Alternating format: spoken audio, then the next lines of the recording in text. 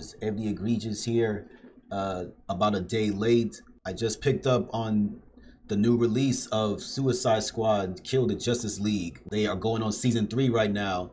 At first I was just going to leave this alone, but then I figured, like, you know what, I played the game a lot, very extensively, so check my Twitch if you want to see the rough play. But on the YouTube we do story bits, so I was always curious about the first 4 initial new characters after the Suicide Squad officially released. The Joker was season 1, then we got Mrs. Freeze from season 2, so that's a mild spoiler for those. But you know what? The whole thing is based on the multiverse aspect. So pretty much whoever was dead or alive, more or less just hearsay at this point. So the main question was, who was the next 2 characters? The 4th one, I surmise, or rather, I was having a discussion with one of my squad mates in the game, and he suggests that it might be Deadshot as the 4th character. But the 3rd character was very unknown. So this will be a first time run through just to see who this Lawless is. Very curious to see how deep in the DC lore a villain are they going to pull that clearly isn't somebody that we know. So hopefully we won't really have to do our homework, but let us see who they got for us in the multiverse. So, I'm Lawless. The lawbreakers already know what I'm about. Oh gosh, it's a current This is like a jumping on point. I did the whole Robin Hood thing in Gotham a while. That iceberg lounge party heist. Me and mine. Now Metropolis is under siege and it's being suppressed in media. I had to get in there and do something. Okay, I had some help from the Suicide Squad. Thanks, Deadshot. Anyway, Deadshot. been doing this mega colonizing shtick across multiple dimensions. So I've been exploring, documenting, and making plans. Unlike some people. We'll work on that when they get here. Okay. So, where is here? I mean, look at this! What even is this, Brainiac? Actually, first, I have something to show y'all straight from Brainiac's lab. From the lab. Oh, she a smarty too? Woo! I'll be back. We're supporting some great charities this month. March, drop the info links. Charities? What's up? This message is for Deadshot. Lawton. Hey, Dad, it's me, Zoe, which, you know, usually him. So I broke a few rules, but I have very valid reasons, okay? Columbus, some cool Catwoman memorabilia, and I found your favorite space cop. If you can be cool about it. Listen, things are spicy. Oh, she got Green Lantern. Okay. Alone, so, you know, come pick me up. She said, come pick me up. Okay, so please welcome Zoe Zoe Lawton. I assume it's a cute little play on words for Lawless because the last name is Lawton.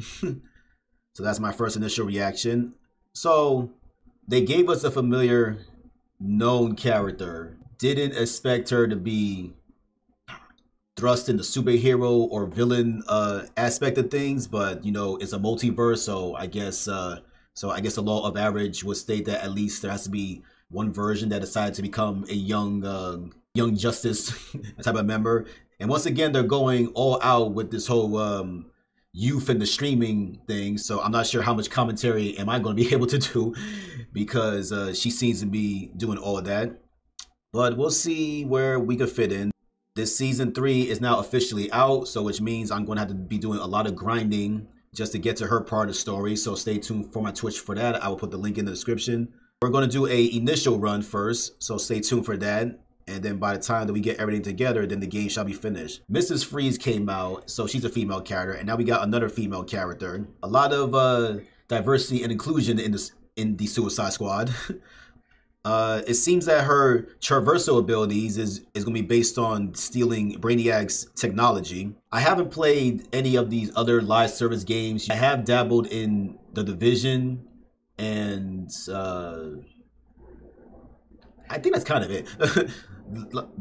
The Division 2 is the last time that I dove into this whole gun looting live service game flow of things. And I believe the Avengers was like same too, where it's just basically just like loot boxes or just grinding for more weapons and guns. So really games like this is good for the individual aspect of each character and what they can do. And the Suicide Squad, outside of just running and gunning, the run aspect is what is unique to them because everybody runs around or they jump on the rooftops a lot differently than most. So you pretty much have to combine that into your shooting gameplay. I've been messing with the Suicide Squad for a lot. I am very interested to see how that she plays because the Division 2 was the last and possibly only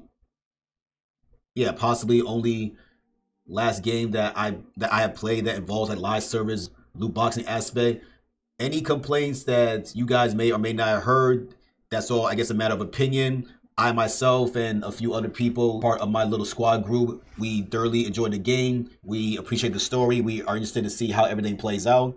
I guess I more or less, aside from being a fan of DC and Marvel and just the whole genre in general, I guess it's good that I dodged or fairly dodged the bullets of the other type of games because when this first came out, I was hearing things about, oh, so this is just like the blah, blah, blah game. So I'm just like, well, I never played those games, so I can't really be affected one way or the other. But yeah, so I'm done with the rambling. I will be playing it live. Hopefully we'll get some squad mates in. Stay tuned for that and for the other squad members that will join up. So until then, this is Eddie Egregious and we out.